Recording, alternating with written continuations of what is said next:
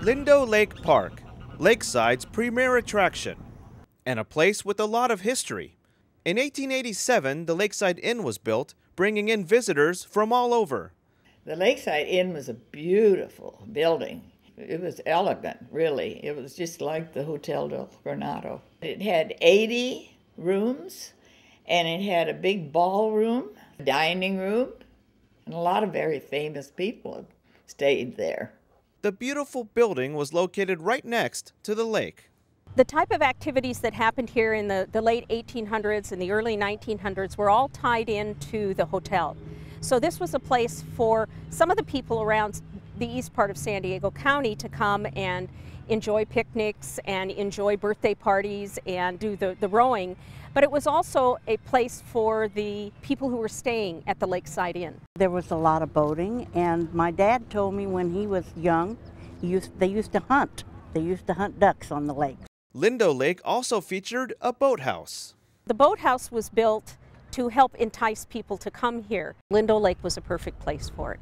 1, 2, 3. Fast forward to 2009. While the inn is long gone, the boathouse still remains, with a new look. It had been restored many times or rebuilt, but it was not historically accurate. Until now, thanks to county parks. It was beginning to deteriorate, needed some help, and so we've restored it back to where it was in 1887 with one exception. And that is it's still on land and not in the water like it was originally.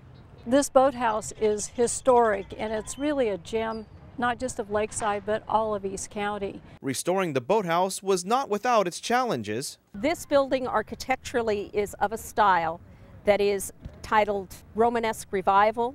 It's the only one like it in California. And it was a rare type of architecture when it was built in the 1880s. The paint, we think, is as close to the original colors as we can get. And all of this helps people feel like they're back in the time of 1887 when they're a part of this building. Refurbishing it, bringing it back, good as new, people can live the past today.